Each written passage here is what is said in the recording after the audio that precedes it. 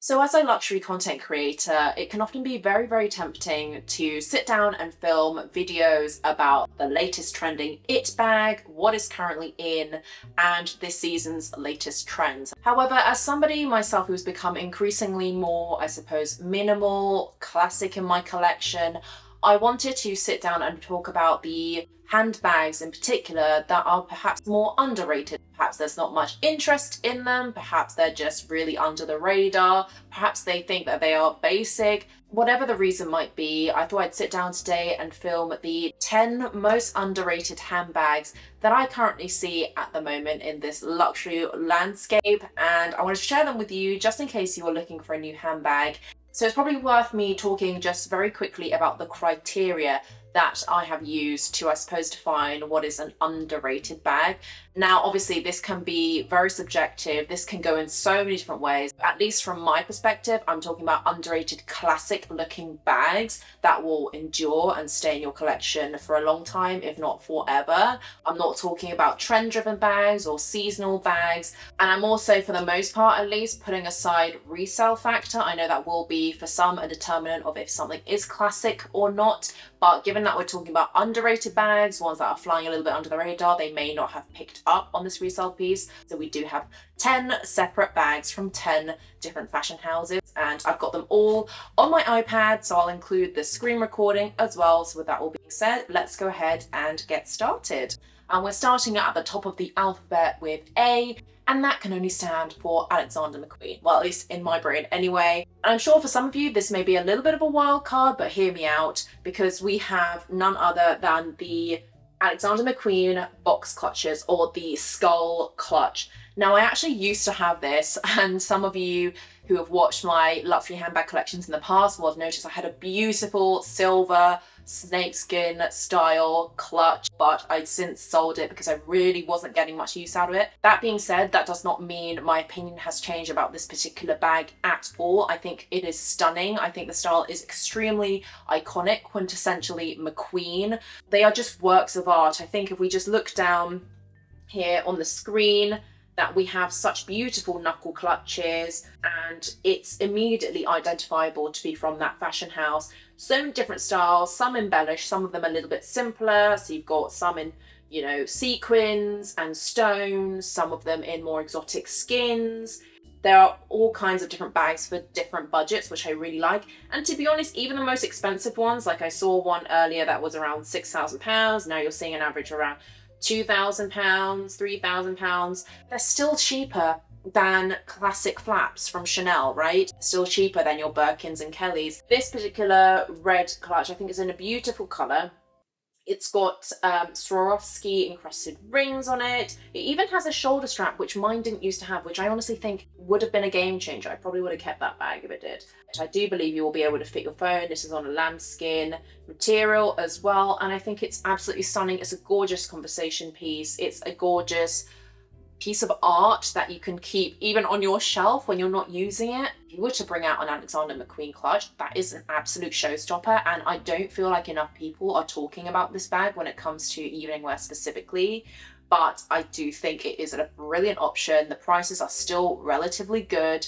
All of the other fashion houses that you are seeing in the same caliber, they have all skyrocketed way faster in price, and you get a lot less, I feel, than the beautiful embellishment and detail that you get on a McQueen. And actually, let's just pick another one just for the beauty. Beautiful women's Bosch knuckle clutch in gold. I think for £6,000, which you get the tiniest Chanel small classic flap, perhaps not even that at that price. I mean, you can get something adorned beautifully in Swarovski crystals, which I think is absolutely stunning. Obviously, the crystals are not everybody's cup of tea, but like I did say earlier, there are simpler designs that are a little bit more, I suppose, low-key. So now let's move on to our next handbag, and that begins with B, and that is for Bulgari. And I'm going to be talking about the Bulgari Serpentine Forever bag, and it's one that I've actually spoken about on my channel a couple of times because I've actually bought my mum a Bulgari Serpentine Forever handbag, and it's truly a stunning piece. You have so many colours to choose from, so many different styles, some with top handles, some with just shoulder straps. Some of them look like the Prada Clio, I believe, with just the longer shoulder strap there. I personally love this watercolor looking one. I think it's absolutely stunning. And actually, I'm just gonna see how much it is. 5,950. That is mad. You could barely get anything from Chanel that is a full-size handbag to fit your phone, yet you get a beautiful limited edition Serpentine Forever bag, and it is in the most beautiful colorway. I think it is absolutely stunning. I've never actually seen this before, but now I'm kind of wanting one myself. And it's a beautiful top handle, metal detail. I love that this top handle version is detachable with the long strap. You've got such beautiful watercolor looking artwork inside. You also, in fact, with the Serpentine Forever bags, one of the reasons why I also think it's very special is you get a little mirror inside to touch up your makeup. I think it's beautiful and such a lovely detail. And then I believe for bags of this nature, my mum got one as well, you get a little raincoat for your bag. I think Bulgari has done an amazing job of adding those little finishing touches, which, you know, maybe they don't cost an awful lot for the brand if they're making a mass production, but for the customer, I think adds that little bit more slice of luxury. They come with so much more than you would ever get from the kind of higher tier luxury fashion houses. And I think they are real conversation pieces, and yet they are still a brand that is able to be purchased online if you do so wish for that convenience. And I absolutely love that. And I think that alligator one, as a side note, is just stunning. Absolutely stunning. Let's just go on this leather Serpentine Forever shoulder bag. For £2,000 or thereabouts, you can get a stunning shoulder bag with the iconic snake hardware. Everybody knows and recognizes the Bulgari brand, but it's something very classic. It's something that you'll wear till you are a lot older as well. People often don't think about the long term, they only think short term, and that's why people go and fall into the trap of trend pieces and, you know, it pieces. But your money is not something that is totally expendable, and you want a bag that will stand the test of time, especially in a beautiful colorway such as this one. I think this forest green is absolutely divine. I just think it is a beautiful bag for such a steal of a price right now. And you're not going to be worrying about every other person wearing your handbag and diluting it, because I often find that if someone else, or if a lot of people I find are wearing or raving about something that I want, the kind of lust for it and the intrigue goes away. So I think it's kept very exciting by the fact that not many people have the style of bag. And now I'm kind of considering getting one. So I might, after this video, continue scrolling. Now let's move on to bag number 3. And it's actually a bag that I have myself. And the astute amongst you will probably work out that this is a Chanel bag. And we're going to be talking about the Chanel reissue. And I honestly do think that the silhouette inspired a lot of other classic handbags. And obviously since then, Karl Lagerfeld reimagined the reissue bag into the classic flap, which everybody raves about. And yet, you know, this bag, which is the first, has fallen a little bit to the wayside. I don't see as many people talking about or wearing this handbag. However, for the nature of today's video, and for those of you out there that want something a little bit more lower key, but you do like the brand because it is so classic, then I do think that the reissue bag is a fabulous alternative. And I do think that the fact that it doesn't have a CC logo, which some people like, I don't mind it. And obviously you're buying the brand, let's not lie about it, right? But some people don't like that, and some people also have the safety and security concern. I certainly do, and so the reissue really solves that problem, because not many people know about this classic Mademoiselle turn lock mechanism. A lot of people just think DC turn lock closure is Chanel. This can go pretty incognito as well if you're styling it in a pretty minimal way. So that's why I absolutely love it. And I also think it's underrated because not a lot of people know that you can get fun colorways like the one that I have. A lot of people associate the reissue with being granny-like or really archaic. I genuinely thought that myself until I came across this particular bag. And what is so special about it is not just the fact that it's in this beautiful peach colorway and the chevron, which is not something that I've seen a lot of in the past from reissue bags, but the lining inside is dual tone. It is a beautiful electric blue inside. Now, this was a seasonal bag that I bought, so I'm not sure that these will be around, if at all, in current seasons, but never say never. They always release new ones, so just go online on their website to check it out, or just go on the resale market. And actually, if we just go into the web page itself, you know, you can see some of the different versions. You've got them in square version now, which I didn't even know about. You can get a square and a more rectangular mini. Let's just go to the So Black, given that we are basically on the end of that web page, whoa, I mean, maybe I stand a little bit corrected in terms of the price increases here. We've got £9,000 for, I suppose, a medium-sized handbag. But look, you can always go on the resale market, you can always go to a consignment store, or you can go to Japan, as I've raved about many, many times. But you know, if you do want something from Chanel and you're willing to put up this price tag, then I do want an option out there for people who money is no object, I suppose. And I do think this dark purple crumpled calfskin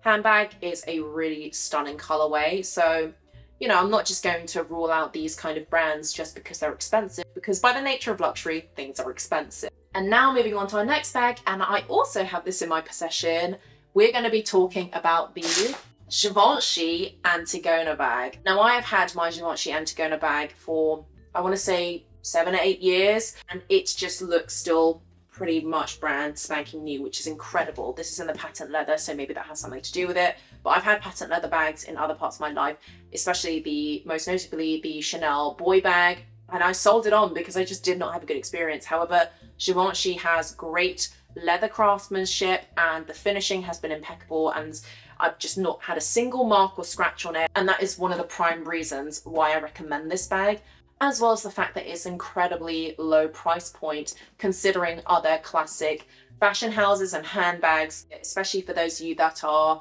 a little bit newer to building up your handbag collection. Givenchy has been around for many, many years. The Antigona bag itself, I believe, has been around for like a decade at least. So, you know, you can rest assured that this is a handbag that will still be used and loved. They're always coming out with different sizes and different colorways and hardwares. So there's definitely something out there for everybody. And so let's just have a quick look on the website. A mini Antigona handbag in box leather is $1,480. I mean, the prices have gone up obviously considerably since I bought mine, which was around £800 or £900 for this small size, which is crazy, right? That this is a small size bag. You know, I still think on the scale of things, relativity in mind, that this is very low for a handbag of this fashion house, of this caliber, and with that much staying power, given its classic silhouette. I think it will always be in style, it will always look classic. And it looks quite minimal as well, because you don't have flashy logos in your face. Yes, you do have a small Givenchy plate, but it is very small in proportion to the rest of the handbag. And you can always just, you know, turn it over and you would have no idea what brand the bag is. And so let's just scroll down. You can see other mini Givenchy Antigona bags. You can see they've reimagined the mini version into a lock bag, so it's a little bit more edgy. They've also made slouchy versions, so you know, there is something for everybody here. I do think the structured version is the most classic, it's the most classy, and I think that is the one that I would recommend the most. But obviously each to their own. The Antigona line has many different variations now because it was obviously something that has proven to have been very successful for Givenchy, so if it ain't broke, don't fix it. And actually, frequently you can get these Antigona bags, if you're lucky, at places like Bicester Village. Now, I wouldn't usually say that a bag that goes into outlet stores or is discounted is a classic bag, but obviously it's just not one that people bring out right now because there are so many other trending bags. This bag is still being created, it's still being loved, and so I think that qualifies it. You get so much bag for your money. This is a small bag for, what's it, £1,680 at this stage. And yet you can fit so much. This is a very sturdy bag, and this would be a great work bag or travel bag. And obviously you can get the smaller versions. I think they're super cute. Now moving swiftly on to our next bag, and that is by Hermes. And I'm sure a lot of people wonder, hell, why are you recommending Hermes? But hear me out, and we're going to be talking about the Hermes Constance bag. And seasoned subscribers will know I've made many a scathing remark about the famous Birkins and Kelly bags, as well as many other Birkin-bait bags. But I do think that I've always had a little bit of a soft spot for the Hermes Constance bag because I do think it is the most, I suppose, classic looking, and it just makes the most sense for the brand. I do think that the Birkins and Kellys are boring. I do think even for an underrated bag, you want something that has a little bit of intrigue, that makes you turn your head a little bit and wonder, like, what's that bag? I do think that the Constant does that for me, and I do think that it is underrated in the sense that everybody goes on about the aforementioned two bags as opposed to this one. And so let's just have a look at some of these styles of bags here. You can get them in different sizes, different mixtures of colorways, and materials, which I think is quite nice. I think the enamel hardware being in different colors is a super fun touch that makes it a little bit more youthful. I do think it is in a very classic box shape, which a lot of other brands have since imitated. Not many people, I suppose, would know that it's a holy grail or very hard to get bag, especially if you're in the general public compared to the Birkin and Kelly. So I think that would also make you less of a target perhaps. But they've also made different versions, which I like, of the Constance. So the 124 bag, which I believe has like a little bit wider pocket as well, and another additional pocket inside perhaps. You've got the Constance mini bags, you've then got the Constance long wallet to go, and I believe they've also made the Constance Elan, which is the longer rectangular version, which I actually think is really nice, and I wouldn't mind actually getting that bag. I know, short collar, cuff me, send me to prison, as I can't click on any of them sadly, because obviously you can't buy them online, they won't let you know what the prices are, but I do believe they're around £6,000 or £7,000, depending on the size. Maybe they're starting at those prices, but I think that's very, very good, especially for this fashion house, especially for how exclusive this bag is, that also it will create and yield a lot of investment value in the future. Even if you don't want to use it yourself, you will no doubt make back the money that you bought it for, if not more. It's quite simple looking, but elegant, classic, that can be worn in multiple different ways and is something that you're not going to see everybody out and about. Now let's move on to our next bag, and I've actually realized I've never talked about the particular brand that has created this bag before on my channel, and that is Lorna. They are actually very well known for being the official, I suppose, handbag creators or designers for the Queen, the late Queen Elizabeth herself, and it's no surprise why. And so let's just quickly scroll through the selections here. You've got so many different fun colors, different sizes, and I think the price points are also incredible given how much bag you get for your money, and if it's good enough for the royal family, and I suppose our taxpayer money, then it's good enough for us. And you can get them in croc effects like you see here for 2,900. You can get them for, you know, different dual tones like this Kest bag for 2,400. You can get one with a crocodile flap, which is amazing. I love that look. Let's just click on that one for 7,500, which is amazing in terms of the price as well. And a real show-stopping piece. And you get so much bag, like I mentioned, for your money. You get a detachable strap. You've got multiple storage options inside. And what is also super special about the Lorna Traviata bag is the fact that you can actually have your own custom bag. There's a page called Customize, and you can have your own made to order Traviata bag. And so you just select the styles, the material, colors, personalization, you can get your name on it, which is awesome.